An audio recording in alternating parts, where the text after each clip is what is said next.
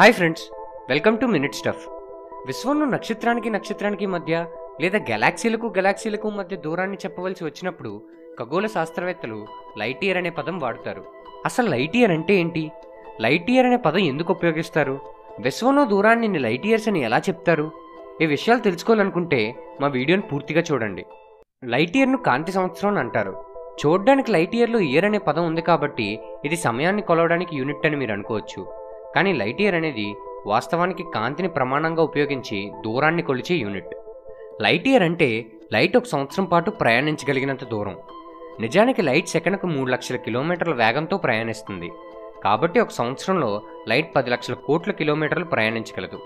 మరింత ఖచ్చితంగా చెప్పాలంటే ఒక కాంతి సంవత్సరం 9.5 లక్షల కోట్ల కిలోమీటర్లకు సమానం. మీరు కాంతి వేగంతో ప్రయాణించగలిగితే మీరు భూమిని ఒక సెకండ్లో దాదాపు 8 సార్లు చుట్టూ రావచ్చు. ఇంకా చెప్పాలంటే భూమి నుండి చంద్రుడికి వెళ్ళడానికి అపోలో 11కు 11 రోజులు పడుతుంది. ఒకవేళ లైట్ స్పీడ్తో ప్రయాణించగలిగితే భూమి నుండి చంద్రుడికి చేరుకోవడానికి కేవలం ఒక లైట్ సెకండ్ మాత్రమే పడుతుంది. అయితే విశ్వంలో దూరాన్ని కొలవడానికి లైట్ ఇయర్ని ఎందుకు ఉపయోగిస్తారు? భూమిపై దూరాన్ని కిలోమీటర్లో చెప్పడానికి బాగానే ఉండవచ్చు.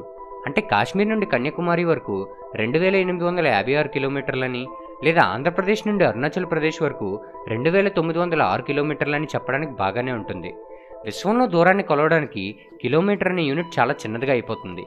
ఉదాహరణకు మనకు దగ్గరలో ఉన్న పెద్ద గెలాక్సీ అయినటువంటి ఆండ్రోమేదా గెలాక్సీకు మనకు దూరం 21 క్వింటీలియన్ కిలోమీటర్లు. అంటే 21 పక్కన 18 సున్నాలు పెడితే ఎంత సంఖ్య వస్తుందో అన్ని కిలోమీటర్లని అర్థం. మరియు సూర్యుడి తర్వాత భూమికి దగ్గరగా ఉన్న ప్రాక్సిమా సెంచరీలో ఉన్న ఈ ఎర్ర నక్షత్రం యొక్క దూరం 38 లక్షల కోట్ల కిలోమీటర్లు. ఈ నక్షత్రం నుండి వచ్చే కాంతి భూమిని చేరుకోవడానికి 4 సంవత్సరాలు పడుతుంది. 38 లక్షల కోట్ల కిలోమీటర్ల దగ్గర అని చెప్పడం కష్టమే. చెప్పడానికి ఇవి చాలా పెద్ద సంఖ్యలు. ఇవి రాయడం మరియు అర్థం చేసుకోవడం చాలా కష్టమవుతుంది. కాబట్టి ఖగోళ శాస్త్రవేత్తలు దూరాన్ని కొలవడానికి పెద్ద పెద్ద యూనిట్లైనటువంటి లైట్ ఇయర్లను ఉపయోగిస్తారు. మన మిల్కీవే గెలాక్సీ ఒక చివరి నుండి మరొక చివరికి గల దూరాన్ని 1,00,000 కాంతి సంవత్సరాలని చెప్పవచ్చు. అంటే లైట్ మన మిల్కీవే గెలాక్సీ ఒక చివరి నుండి మరొక చివరికి ప్రయాణించాలంటే 1,00,000 కాంతి సంవత్సరాలు పడుతుంది. మనం కనుగొన్న విశ్వం యొక్క లోతుల నుండి ప్రయాణిస్తూ వస్తున్న అత్యంత పురాతనమైన కాంతి యొక్క వయసు 1400 కోట్ల సంవత్సరాలు. ఇది మన గ్రహం యొక్క వయసు కంటే 3 రెట్లు ఎక్కువ. కాంతి సంవత్సరాన్ని దూరం కొలవడానికి ఉపయోగించడం వల్ల మరొక ప్రయోజనం ఉంది. అదేంటంటే కాంతి సంవత్సరం అనేది వయసును నిర్ణయించడంలో సహాయపడుతుంది. మనకు తెలుసు, ఏదైనా వస్తువుపై కాంతి పడి ఆ కాంతి ప్రతిబింబించి మన వరకు చేరుకుంటేనే ఆ వస్తువుని చూడగలం. ఉదాహరణకు సూర్యుడి నుండి వచ్చే కాంతి మన వరకు చేరుకున్న తర్వాతే మనకు అక్కడ సూర్యుడు ఉన్నాడని తెలుస్తుంది. అయితే ఈ కాంతి సంవత్సరం వయసును నిర్ణయించడంలో ఎలా సహాయపడుతుంది అంటే, ఒక నక్షత్రం 1,00,000 కాంతి సంవత్సరాల దూరంలో ఉందని అనుకోండి. అప్పుడు ఈ నక్షత్రం నుండి వచ్చే కాంతి మనల్ని చేరుకోవడానికి కాంతి వేగంతో ప్రయాణించి ఇక్కడికి రావడానికి 1,00,000 కాంతి సంవత్సరాలు పట్టింది అనుకోండి. అంటే మనం ఇప్పుడు చూస్తున్న ఆ కాంతి 1,00,000 కాంతి సంవత్సరాల క్రితం సృష్టించబడింది. కాబట్టి మనం ఇప్పుడు చూస్తున్న ఆ నక్షత్రం 1,00,000 కాంతి సంవత్సరాల క్రితం ఎలా ఉందో అది చూస్తున్నాం. అంతేగాని మనం చూసే సమయానికి అది ఎలా ఉందో అని కాదు. అంటే ఆ నక్షత్రం ఇప్పుడు అక్కడ ఉందో లేదో కూడా మనకు తెలియదు. ఇలా వాటి వయసు కూడా నిర్ణయించవచ్చు. అలాగే సూర్యుడి నుండి వెలుగు భూమిని చేరుకోవడానికి 8 నిమిషాలు పడుతుంది. ఒకవేళ సూర్యుడు అకస్మాత్తుగా పేలిపోతే మనకు సూర్యుడు పేలిపోయాడు అన్న విషయం 8 నిమిషాల తర్వాత తెలుస్తుంది. అయితే విశ్వంలోని ఈ దూరాన్ని కొలవడానికి ఇంకో ముఖ్యమైన యూనిట్ కూడా అవసరం. అదే ఆస్ట్రోనామికల్ యూనిట్. ఆస్ట్రోనామికల్ యూనిట్ అంటే భూమి నుండి సూర్యుడికి మధ్య గల దూరం. భూమి నుండి సూర్యునికి మధ్య గల దూరం తెలుసుకోవడానికి ముందు శాస్త్రవేత్తలు చాలా ప్రయోగాలు చేసినప్పటికీ ఖచ్చితమైన దూరం కనుగొనలేకపోయారు. తర్వాత 1960లలో ఖగోళ శాస్త్రవేత్తలు రేడియో టెలిస్కోప్ను ఉపయోగించి భూమి నుండి సూర్యుడికి మధ్య గల దూరాన్ని కనుగొన్నారు. ఇప్పుడు ఒక ఆస్ట్రోనామికల్ యూనిట్ అంటే 15 కోట్ల కిలోమీటర్లు. ఇది భూమికి సూర్యుడికి మధ్య సగటు దూరం. ఈ సంఖ్య మనకు విశ్వంలో ఎన్నో విషయాలు తెలిసేటట్లు చేసింది. ఇదే విశ్వంలో కనిపెట్టిన మొదటి స్కేల్, మరియు విశ్వంలో ఏది కొలవాలన్నా ఉపయోగించే స్కేల్ ఇదే. ఈ సంఖ్యతో గ్రహాలు, తోకచుక్కలు మరియు ఉల్కల యొక్క కదలికలు తెలుసుకోవచ్చు. మరియు ఈ సంఖ్య మనం ప్రోబ్లను, శాటిలైట్లను విశ్వంలో పంపించడానికి ఎంతో ఉపయోగపడింది. ఈ ఆస్ట్రోనామికల్ యూనిట్ కనుగొనడం ద్వారా శాస్త్రవేత్తలు గ్రహాలకు, నక్షత్రాలకు మధ్య దూరం కనుగొనడం సులభంగా మారింది. ఈ ఆస్ట్రోనామికల్ యూనిట్ని ఉపయోగించి నక్షత్రాల మధ్య దూరాన్ని ఎలా కనిపెట్టేవారు అంటే, ఉదాహరణకు మనం ముందు ఒక వస్తువుని ఎడమ కన్నుతో చూసినప్పుడు ఒక చోట మరియు కుడి కన్నుతో చూసినప్పుడు ఇంకో చోట ఉన్నట్టుగా కనిపిస్తుంది. ఇలా మనం చూసేటప్పుడు ఆ వస్తువు యొక్క చోట్లో మార్పు రావడాన్ని పారలాక్స్ ఎర్రర్ అంటారు. ఈ ఎర్రర్ను మన బ్రెయిన్ ప్రాసెస్ చేసి ఆ వస్తువు ఎంత దూరంలో ఉందో మనకు ఖచ్చితంగా చెప్తుంది. అయితే వస్తువు యొక్క చోట్లో మార్పు మన రెండు కళ్ళ మధ్య దూరం మరియు మనం చూసే వస్తువు యొక్క దూరంపై ఆధారపడి ఉంటుంది. ఇక్కడ మీ కళ్ళ మధ్య దూరాన్ని బేస్ లైన్ అంటారు. మరియు మీరు చూస్తున్న వస్తువు యొక్క దూరం కనిపెట్టడానికి ఇక్కడ కొంచెం మనం చిన్నప్పుడు చదువుకున్న ట్రయాంగిల్ మెథడ్ అవసరం అవుతుంది. మీరు చూస్తున్న వస్తువు మీకు దగ్గరగా ఉంటే పారలాక్స్ ఎర్రర్లో మార్పు ఎక్కువగా ఉంటుంది, దూరంగా ఉంటే తక్కువగా ఉంటుంది. అయితే నక్షత్రాలు ఎంతో దూరంలో ఉంటాయి కాబట్టి మన కళ్ళతో చూసేటప్పుడు పారలాక్స్ ఎర్రర్లో మార్పు తెలీదు. అందువల్ల నక్షత్రాల దూరం కొలవడానికి మన కంటి మధ్య ఉండే కొన్ని సెంటీమీటర్ల బేస్ లైన్ కంటే పెద్ద బేస్ లైన్ అవసరం అవుతుంది.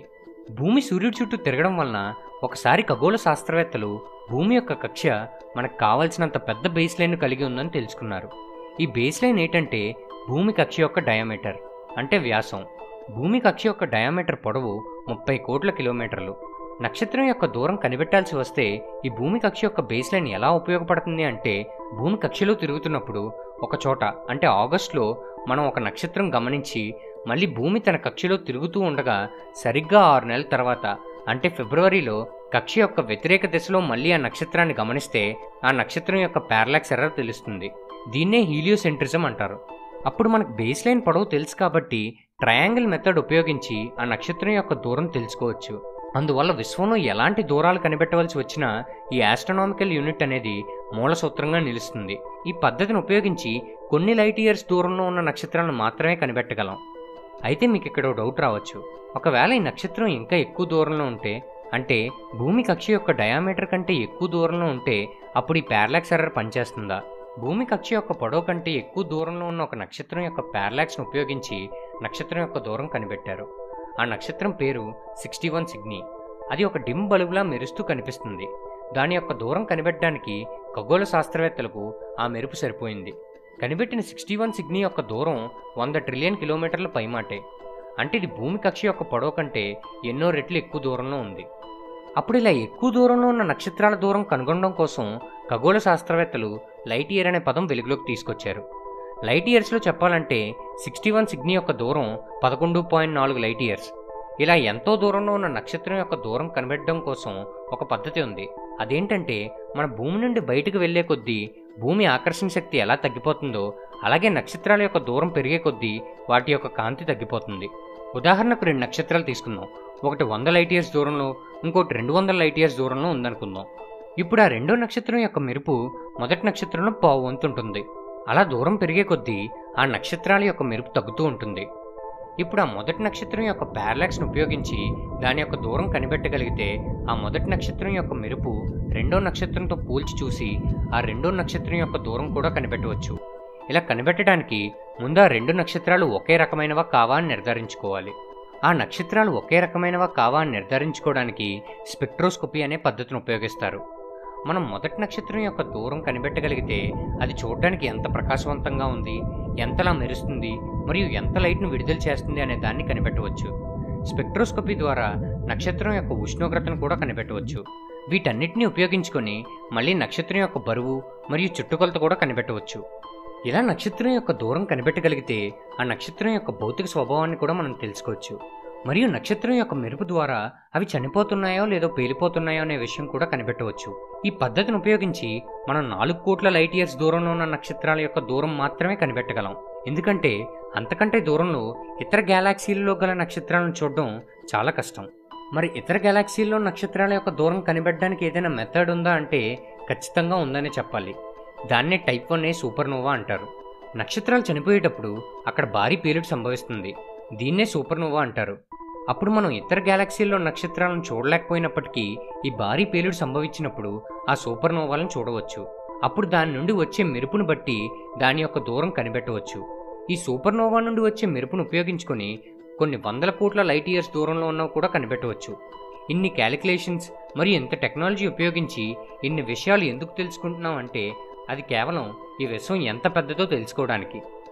మీరు మన ఛానల్లో అప్లోడ్ చేసిన మరిన్ని స్పేస్ వీడియోస్ చూడాలనుకుంటే ఈ వీడియో కింద ఉన్న డిస్క్రిప్షన్లో వాటికి సంబంధించిన లింక్స్ ఇవ్వడం జరిగింది. సో ఆ లింక్స్ మీద క్లిక్ చేసి మీరు ఆ వీడియోస్ చూస్తారని ఆశిస్తున్నాను.